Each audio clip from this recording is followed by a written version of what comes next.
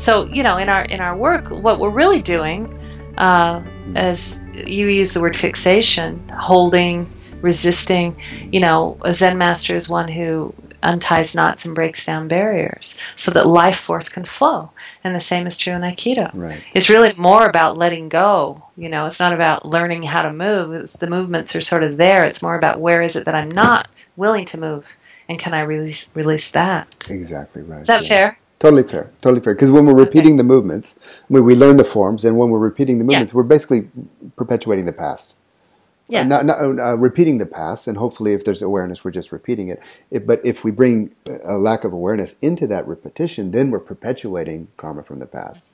And it's the challenge is to stay really awake and present in the moment. And it's a dojo, so it's meant to be that way. But of course, as human beings, we lapse, and shit comes into the Aikido relationship like anything else, even more sometimes.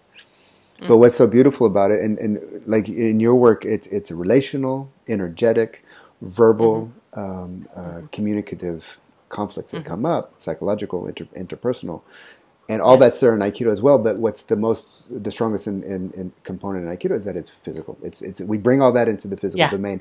And in terms of spiritual practice, it's kind of the only one that I know that deals with the core of conflict on a physical level, but with looking for a spiritual result. Yeah, that's beautiful. Yeah, makes me want to practice Aikido. We're gonna do it. Will you move to Salt Lake? I'll do. I won't promise, but I'll keep it open. Okay.